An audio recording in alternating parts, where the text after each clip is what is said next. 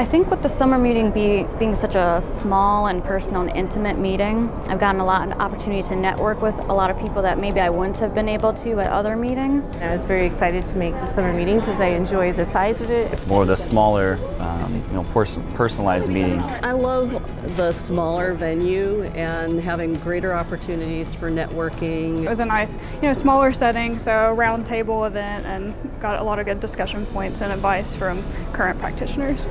I do like the summer meeting because it's a smaller meeting and there's actually more time to do some more networking, but I love the boutique meetings and that you can choose to go to any session you want to. It was more interactive, and then we even had some cases that we acted out at the end, so it was really kind of hands-on because, again, you have that smaller feel to this meeting.